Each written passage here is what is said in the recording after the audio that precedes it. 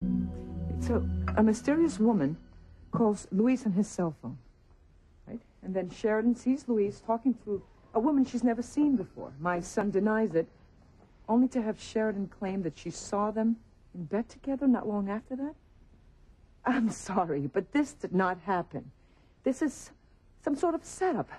A complicated plot to try to drive them apart.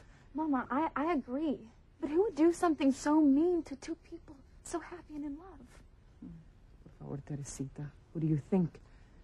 Only Julian and Alistair are capable of such a diabolical plan. But, Mama, they were the ones who threw Sheridan Luis's engagement party. And Alistair even came over the Crane Mansion speaker system to welcome Luis into the family. Oh, of course, Teresita.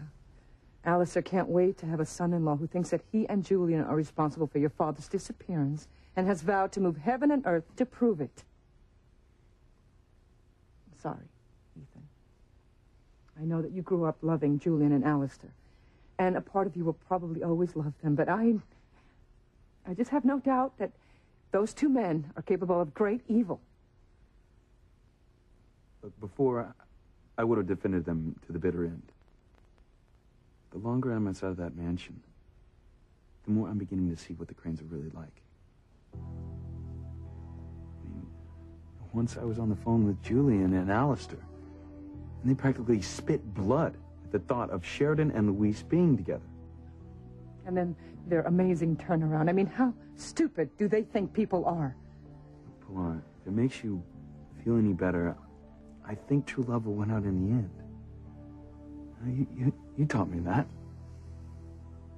The only thing that can split a couple in love is if one of them keeps a secret from the other.